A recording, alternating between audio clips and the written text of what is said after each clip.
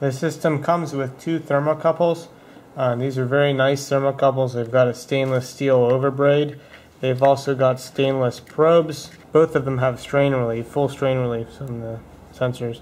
And then there's actually an exposed tip thermocouple here. See if I can get the camera to focus on this. These exposed tip thermocouples are made so that the stainless overbraiding is grounded, or should be grounded, to the car, so it's okay if it touches things. It's not going to cause any problems with the sensor. There's an exhaust and an intake. The intake probe is much smaller.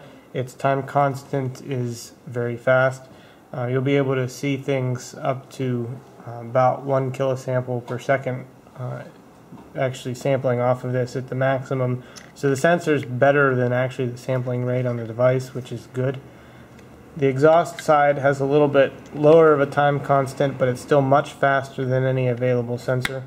Keep in mind that the Nusselt number and everything change when the exhaust is flowing fast around this. This becomes a very fast sensor in the exhaust stream.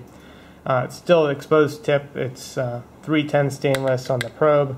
That helps limit carbon precipitate in the steel at the temperatures. This is stainless, strain relief stainless, just like the intake side. The braid is stainless on this as well.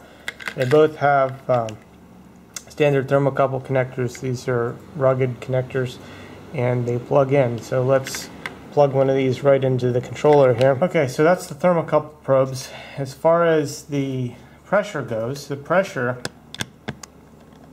zoom in on this, pressure just connects to hoses. The sensors are actually inside, so they're inside the unit. This comes with pressure sensors. The nice part about that is that all you have to do is put vacuum lines onto this. You can run a piece of vacuum line from your turbo bung where you've got a boost controller, for instance. That's a good place to put it. The exhaust side, what you want to do is you want to break off from the exhaust manifold with a threaded bung and run maybe 6 inches to a foot of small gauge stainless tubing so that the heat doesn't conduct through that. Then just take it out to a standard silicone hose or something, and you can put it into here and get your exhaust pressure. The other thing this comes with is these little stainless bungs so that the sensors fit through those. You just tap an MPT fitting into your intake side and your exhaust manifold, and you'll be able to put this thermocouples right in there without having to weld anything.